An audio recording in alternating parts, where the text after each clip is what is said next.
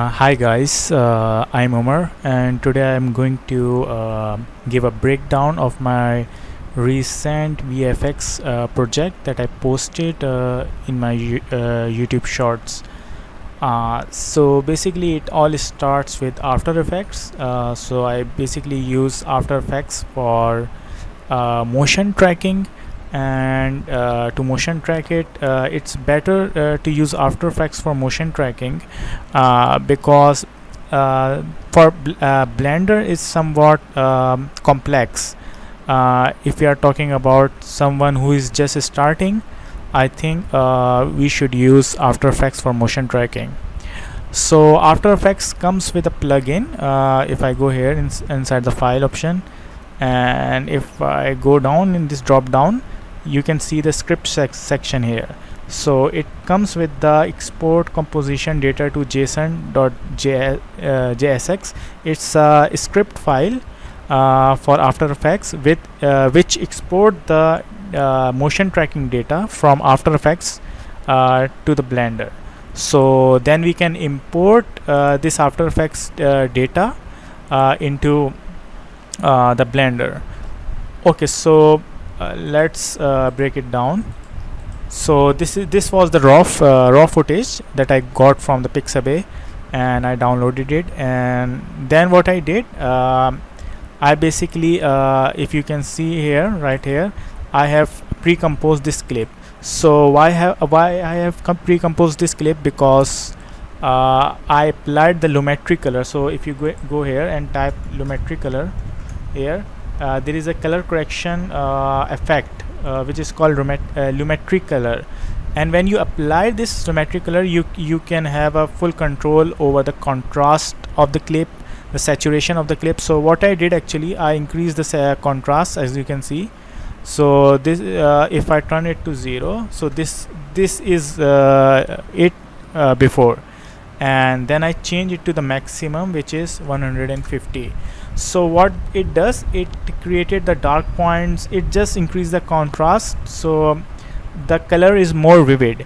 And finally I increased the saturation because first it was like this, not like this, mainly like this, but I increased it something like 153. This works best. So it makes the color more vivid, which in turn helps to motion track this footage more correctly. So if you go here, then I pre-compose this clip, and then I applied the 3D camera tracker onto it. And after that, when you apply the 3D camera tracker, make sure that you check this detailed analysis. So it shows the it analyzes it perfectly. It analyzes the clip perfectly, and according to that, the motion tracking points appears. So if you don't check this one, it will not be so detailed analysis, and the motion tracking points will not appear, may not appear where you want. So remember to check this option right here. And after that, what I did, I just selected these like this, and then I right click and I created a solid. So right now it says create solid because I already have created the camera. But for example, let's say if I delete this camera, and for example, let's say I delete this 3D camera, and now I click here, and now I do something like this, and so now it's saying create solid and camera.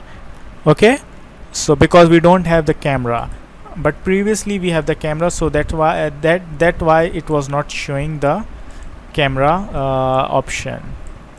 Okay, it is not, it is just saying create solid. So if I click on the create solid option, it will create a solid and it will track it perfectly. Okay, so this is basically this is how you track and select the points, and then right click. So you have to right click, and then you have to create a solid or camera. After that, what you have to do, you have to select all these three one by one, and by pressing and holding shift,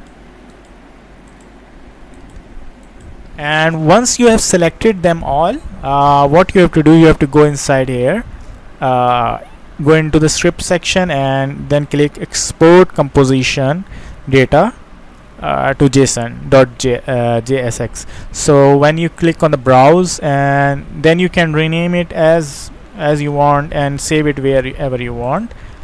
After that you can export it. So I already have exported it, so I will not export it again. Okay, then after what you can do, you can go inside the Blender. Right here I have the Blender scene, so this is already set up. We will discuss this part not now. Let's hide these all, maybe keep remaining. Okay, so if we go inside the file option here, and if we go inside the import section, you can see it shows here After Effects composition data converted JSON. So basically I have a add-on. So there are two add-ons. One is for After Effects, which is a script that I showed you earlier. This one, this is a script for After Effects to export data for Blender, to export motion tracking data for Blender. And this is basically add-on for Blender to import the exported data of After Effects into the Blender. So I have already downloaded it. I can show you. So this is basically the add-on right here. This is import composition to Blender, and you can I will share the links in the description, so you can download it. It's quite easy. Okay, then what you can do, you can go into the file, and you have to for suppose you have to import the motion tracking data. So you go down right here. After you enable the add-on, you can see this option. Once you click here, you can click on the motion data.json. It was the same one. Okay, you can import it, and after you import it, you will have these options right here: 3D tracker camera, clip anchor point, track solid orientation. Okay, then what you have to do, it's already tracked. So what you have to do, you have to select the camera first by going inside this 3D camera tracker orientation and 3D tracker camera. Then you have to go inside this camera option, and this will be shut like this. This will be not checked, so you have to check it. You have to click on add image and select the movie clip. Then you have to browse and select the clip, and once clip is browsed and applied, by default the opacity is 0.5, so you have to increase it to 1 so you can see it clearly, and all the settings by default is correct, so you don't have to change anything. Next you can go right here, and by default the Blender is set to EV, so you have to change it to cycles. Then you have to make sure you are in the GPU. If you have if you have a GPU, you can change it to GPU compute. Okay, and make sure it is optics. Set the samples as much as you want, and then after that you have to go into the film option and turn this transparent on. So this makes sure that the environment is not visible. For example, if we go here like this, and if we, so you see, if this is not transparent, this whole environment show this HDRI. So this is basically an HDRI which I put for the realistic lights and shadows. Okay, and as you can notice, it is the same HDRI. Okay, I just went here and I just put this clip as a HDRI. You can say a world material. Okay, world shader. So this is a world shader, or you can call it HDRI.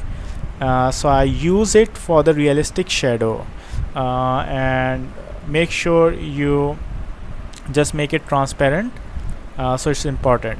After that, what I did, I tried to model this out, this pathways. As you can see, I have modeled it out. I can show you, if you have modeled it out and you want to apply you want to apply the shadows onto it. Like for example, there is an option. So for example, let me show you real quick. So this is basically a path. This is basically a footpath, and I model the walls too, and a little inclination. So basically I applied a shadow catcher onto it.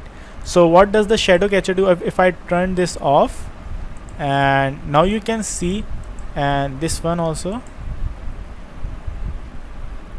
So now you can see this is basically a simple plane and nothing else.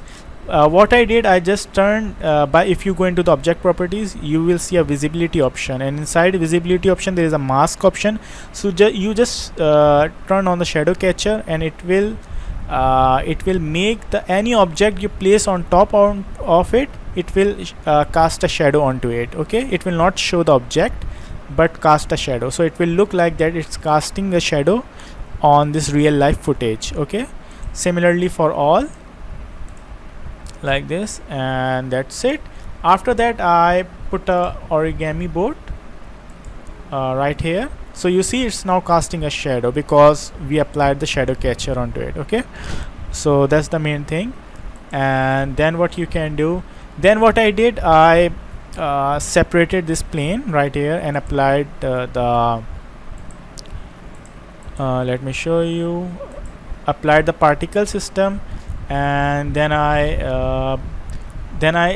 added red spider lily flowers and animated them growing.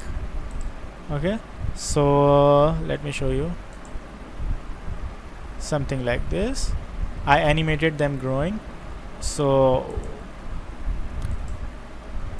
it's something cool. So there is lot of possibilities, just an idea that I shared with you. So there are a lot of possibilities. You can play around with it. So for example, you can model this train out and rotoscope this out and attach something at the end of this train, like for example a flag flapping. So there is lot of thing you can do. Just you need to have a vivid imagination, and you can really play a lot. For example, I can animate some rocks falling down by using rigid body simulation like this, so it will look real. Or maybe a distant boat traveling in the ocean, something like that. Or maybe paper boats falling down or flowers falling down from the top. So there is lot of things we can achieve. Yeah, and it will look realistic. So this is a short breakdown of this short that I made about my recent if you go into my YouTube short feed, you can see there is this short VFX. So this was just a breakdown of its making. So you guys should know how to make this too, and I hope to see someone create something like this or even better. Okay guys, see you in the next breakdown.